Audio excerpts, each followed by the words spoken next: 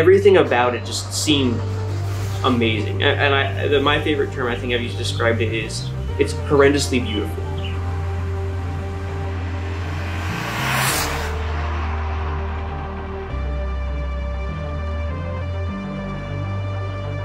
This kind of came up as a complete random experience. We were actually driving through Harrisburg. We were at a show at the Farm Show Complex, and we were leaving with a group of friends to go to a dinner.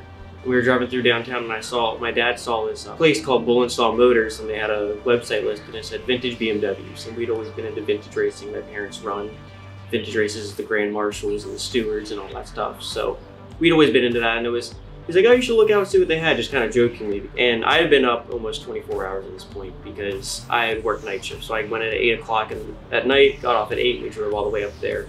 And it was now, dinner time. So I looked at the website and saw the car, and it was like, it became like an obsession almost instantly. I was like, this is really cool, what is it? I want it. That night I went to sleep and all I could think about and dream about was the car.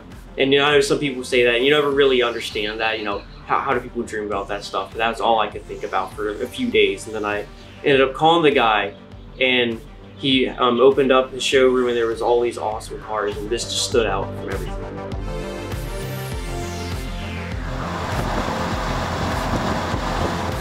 Euro cars were so mass imported that they're more affordable, and they're even though we're seen as luxury cars, but they really were just kind of, at least E30s, they were kind of just normal car.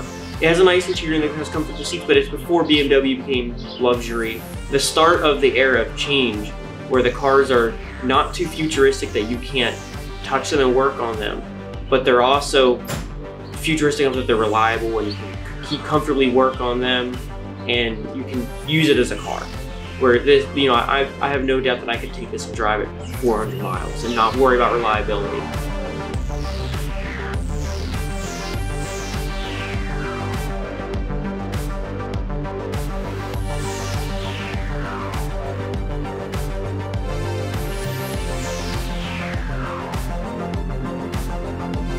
I've always liked the BMWs. I always loved the E36s. I really wanted to get one. I would have gotten probably one if I didn't get this, or the F80 generation.